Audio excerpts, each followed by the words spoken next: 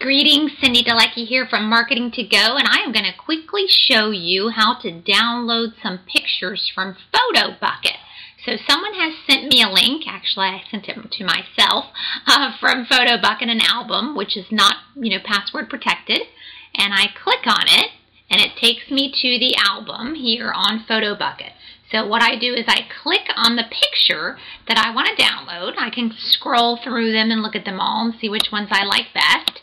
And then I go down just a little bit past the picture, and on the right here you can see I could email the link to someone, and it gives you several options: direct, HTML, image, that kind of thing.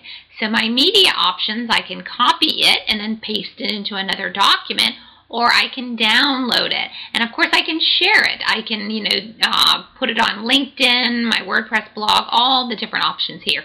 So we're going to click download, and then it's going to ask me to save the file. So I can save it to an album named Pictures, or I can just open it up with, Microsoft Office default. And that's it. That is how you download pictures from Photobucket. Thanks for watching. This is Cindy Delecki, and make it a great day.